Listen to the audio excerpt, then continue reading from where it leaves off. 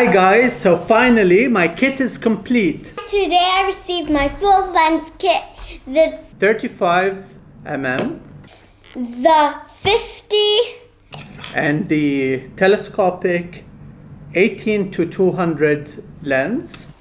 The 60mm f1.4. So now that my kit is complete, I'm gonna challenge myself to a 7-day, 7 interesting characters vlog.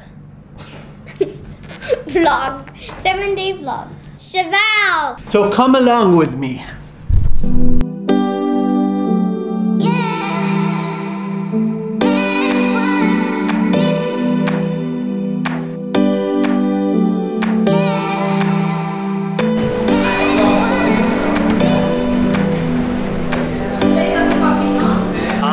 Today with Mojda, and Mojda is showing me something very special. Yes, we are. We're gonna see lots and lots of doggies. You like doggies, right? I love doggies. Yeah, sure you do. Door number 1, we've got Shaggy here. Hi, Shaggy. Shaggy's a shy rescue. He was found wandering around in Sitra. And he likes long walks on the beach. And he's about to get neutered. I'm sure he's really excited about getting. Look at the look on his face. Oh my God, he's like, it's almost like he knows it. Door number 2, we've got Papacino here.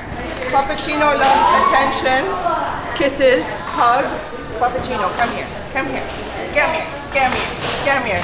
He's already been neutered, so the trust level is very low. What's the recovery period? For the males, we keep them overnight, and then the next day they can be sent back to their areas. For the females, we keep them an extra day, so the day of their operation after, they can go back into their areas. We have a separate recovery area, which is not here since Sitra. It's just for the dogs to have like some peace and quiet, AC, food, and then they're ready to be sent off again. Yeah. Papacino! This is Milky here. Milky's already done his operation. We got him from Japan. Milky's also a bit shocked at what we've done to him. But you're going to be happy in the long run. You don't have to worry about no college fund, Milky. You're welcome. No more children for you. No more. No more trust fund worries, Milky.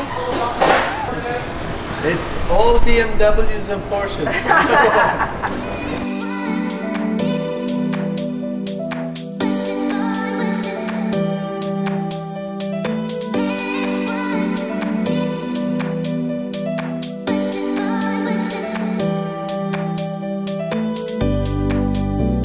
So basically the TNR project is we have doctors from out of town here volunteering to neuter and spay as many dogs as they can in 4 days. We've got 4 days, so in 4 days they're going to try to fit in 80 dogs.